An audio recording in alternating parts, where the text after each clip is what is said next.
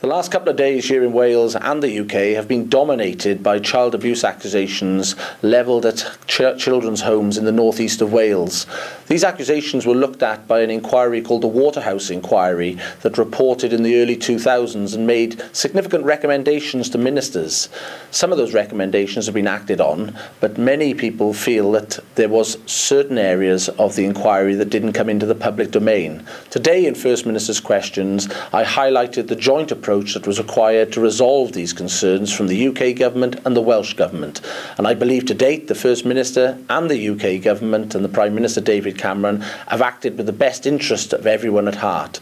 I also challenged the First Minister on when the Children's Commissioner for Wales first raised his observations with him, because it's important to understand the role of the Children's Commissioner in investigating these abuse allegations.